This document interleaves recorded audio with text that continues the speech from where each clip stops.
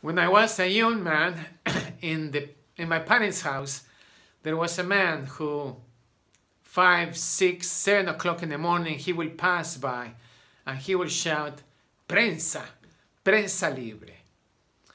This means free press, free press.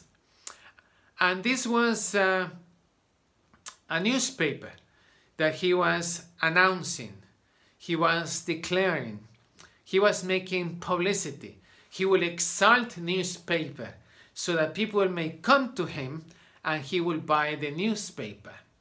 I think it cost maybe 10 cents in those days. Now, he was a herald that he will go to the streets.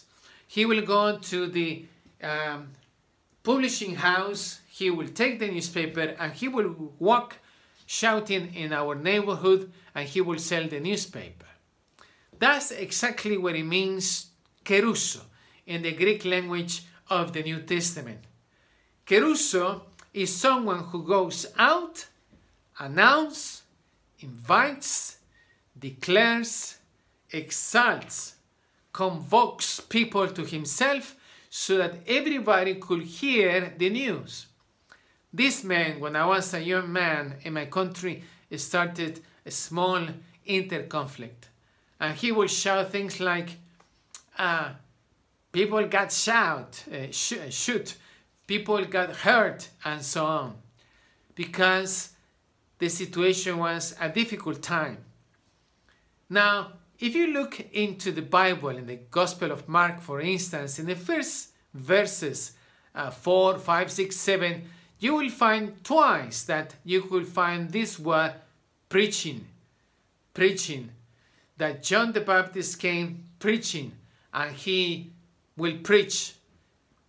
Actually, Jesus comes also preaching, teaching, healing, will say the Gospel of Mark.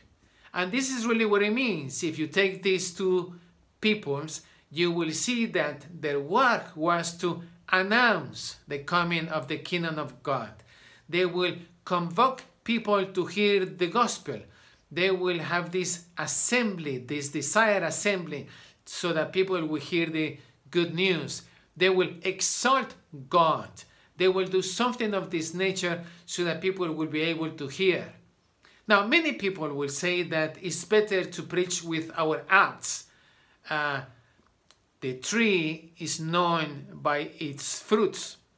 But Jesus Christ was not crucified just because of his acts. He was crucified because of his words, because he said that the Father and himself, we are one, he said.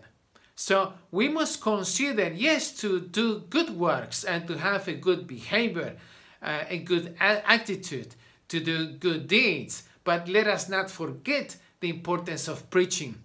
How could they know if nobody tells them? Someone has to preach them. Someone has to tell them. So we are called to do that in the first sense. Jesus Christ, he said, go out and preach, teach what I have taught you, what you have heard. You do that and you heal the sick. Acts, you see. This is what we're called to do. So look into John, look into Jesus Christ, and you will get a grasp of what really preaching means in the New Testament. Kerusso. I invite you to subscribe to my channel, to share my videos, and to like my videos. Until next time.